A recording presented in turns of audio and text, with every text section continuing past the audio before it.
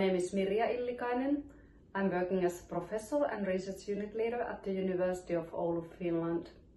I have a Master of Science degree and doctoral degree in process engineering.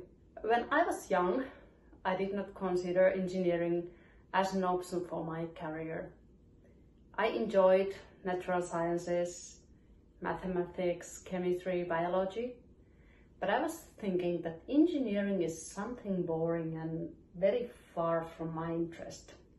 It was actually one of my teachers, female of course, who recommended me to apply process engineering.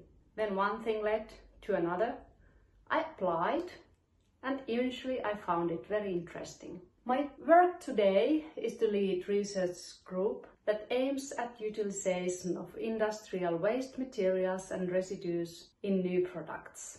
Our main target is to save our limited natural resources by using industrial residues as a replacement of virgin raw materials. In addition, we are developing solutions that can decrease CO2 emissions of material production. For example, we are producing cementitious materials with low CO2 emissions.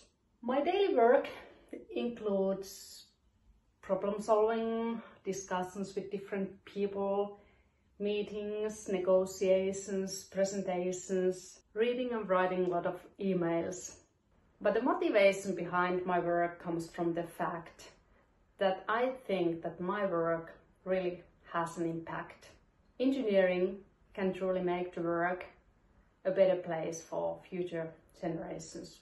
To me it looks like girls and young women too often hide their full potential. They stay in the background even if they would have something important to say. I think that anything is possible if you think and believe on yourself, and with engineering studies and career you can change the world.